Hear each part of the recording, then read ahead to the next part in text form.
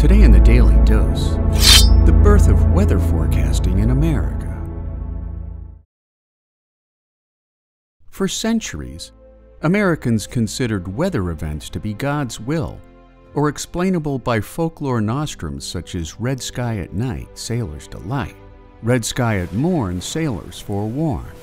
And while the farmer's Almanac began predicting weather in 1818 by a secret formula still used to this day, beginning in 1848, less than 2 years after its inception, the Smithsonian Institution set out to make weather forecasting more like a science than a handful of anecdotal and quite random observations. That's when the first secretary of the Smithsonian, Joseph Henry, came up with an early concept in crowdsourcing when he sent thermometers, barometers, and rain gauges to 150 volunteers around the nation, who sent daily weather report telegrams back to Henry, which allowed the Smithsonian to compile the first national weather map.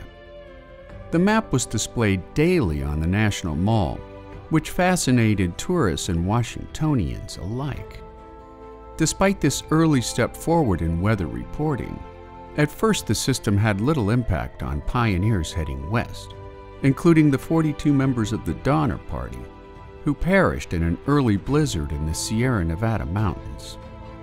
As the number of weather reporting volunteers rose to over 600, Smithsonian analysts began to cobble together predictive models for when a storm was reported over the Denver area. They could quickly and quite accurately predict the approach of bad weather as the storm system pressed east over Chicago and New York. Sometimes, however, the predictive data failed to reach parts of the U.S. in time, such as a 4-day gale in 1869 that witnessed the loss of 97 ships on the Great Lakes. In the aftermath of the tragedy, President Ulysses S. Grant signed a resolution into law, creating the Division of Telegrams and Reports for the benefit of commerce, which in turn saw the Smithsonian's fledgling Weather Service moved over to the U.S. Army. The Army's Weather Service was soon able to provide increasingly accurate predictions 24 hours in advance of approaching weather, which would later evolve into the National Weather Service inside the National Oceanic and Atmospheric Administration, making members of the upstart Smithsonian Institution some of the earliest weathermen in the nation. And there you have it, the birth of weather forecasting in America. Today in the Daily Dose.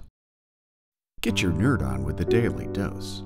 And if you enjoyed today's episode, share the link with a friend or colleague, particularly the dumb ones that don't know jack.